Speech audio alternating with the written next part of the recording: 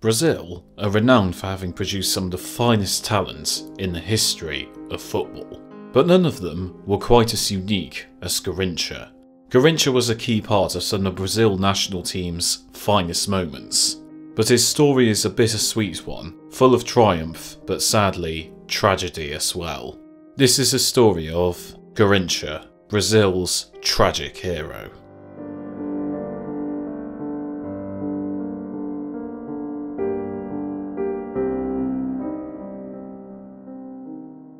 Manuel Francisco dos Santos was born on the 28th of October 1933. He was born with a deformed spine, which resulted in both his legs being bent, and his left leg was 6 centimeters shorter than his right. Doctors thought he would never even be able to walk properly. Due to his short height, he was given the nickname Garrincha, the Brazilian word for the wren, a small bird. He would begin to work at a local factory at the age of 14, where he greatly impressed when turning out for the factory's football team. At 19 years old, he was persuaded to train with Botafogo. During his first training session, he nutmegged Brazil fullback Nilton Santos to put his name on the map. Santos was so impressed with Garrincha that he persuaded the Botafogo board to sign him. Garrincha made his debut against Bonsu Kesso on the 19th of July 1953. He immediately proved Nilton Santos right by netting a hat-trick. Garrincha was now on the scene, and he set Brazilian football alight. Supporters loved seeing his carefree, entertaining style of play. He used the bends of his legs to trick defenders, turning his physical challenges into an advantage, proving the doctors who doubted him wrong. Due to intense competition in the winger positions, Garrincha was not selected in a Brazil squad for the 1954 World Cup. He would, however, score 20 goals in 26 games, as he helped Botafogo win the Campeonato Carioca in 1957. His fine form persuaded Vicente Fiola to pick him as part of the squad for the 1958 World Cup in Sweden. Only 10 days before the World Cup, in a match against Fiorentina, Garrincha pulled off a move that symbolised his approach to football. He dribbled past 4 defenders and the goalkeeper before stopping on the goal line. As a Fiorentina defender came to try and stop him, Garrincha dribbled around him and finally put the ball into the net.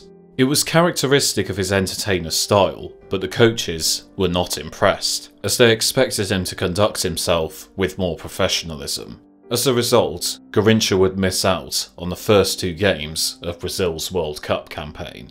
But in their third match of the tournament, Garrincha would start, alongside a young Pelé, against the USSR. The Soviets were amongst the favourites for the tournament, but Brazil tore them to shreds. Fiola set up the side to attack relentlessly, with both Garrincha and Pelé hitting the woodwork early on. Brazil would win the game 2-0. The Brazilians then beat Wales 1-0 in the quarter-finals, with Wales fullback Mel Hopkins afterwards describing Garrincha as a phenomenon capable of sheer magic. A 5-2 win over France saw Brazil to the final, where they would face Sweden. Sweden went ahead early on, but Garrincha swung across into the box for Vava, who would level the scores. Shortly before half-time, Garrincha would again swing the ball in for Vava, who would again score.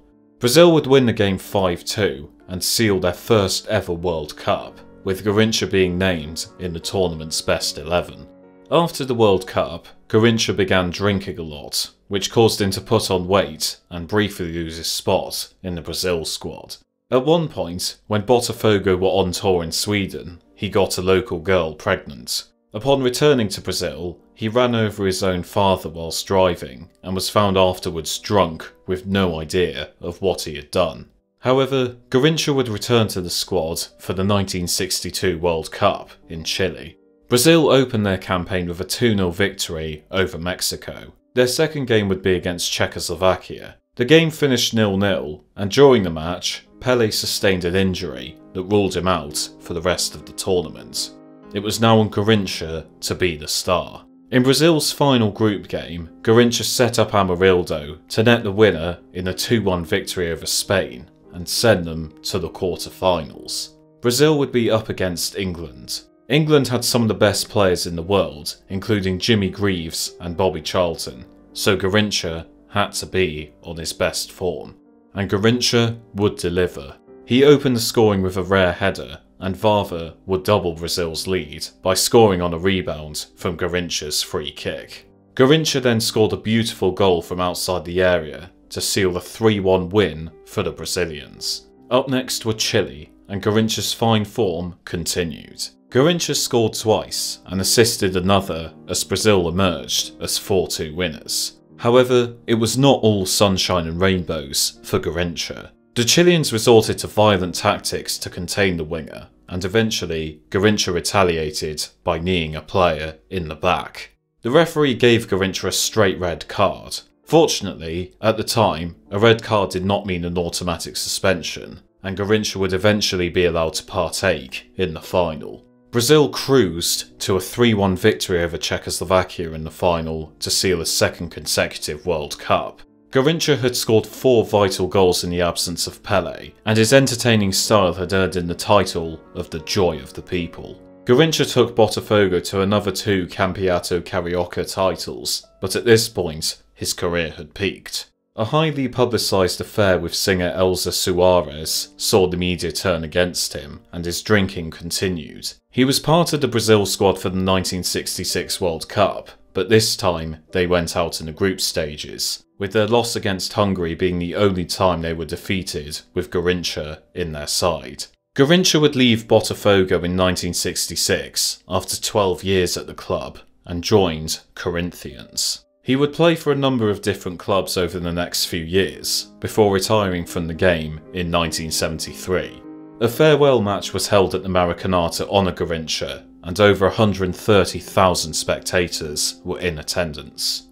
Whilst Garrincha remained loved, it couldn't stop his demons. He was involved in a car crash in 1969, which killed his mother-in-law, and his drinking continued to escalate. He and Soares split up after Garrincha struck her several times, and he also struggled financially. A frequent womanizer, it is believed that he was a father to around 14 children.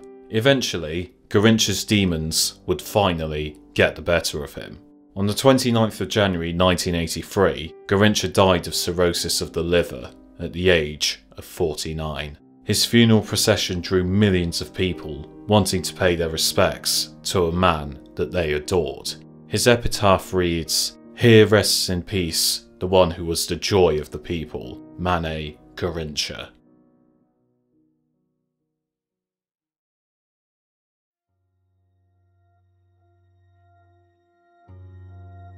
In 2003, a multi-use stadium in Brasilia was renamed the Estádio Nacional Mané Garrincha. Garrincha may often be overlooked when it comes to Brazilian legends, but he is without a doubt one of the greatest.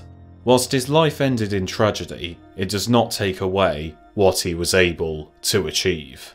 A free spirit who was dealt with a bitter blow from birth, defied the odds, and helped Brazil win their first 2 World Cups. Garrincha was one of a kind, a man who simply loved the game and wanted to entertain, and who, above all, brought joy to the people.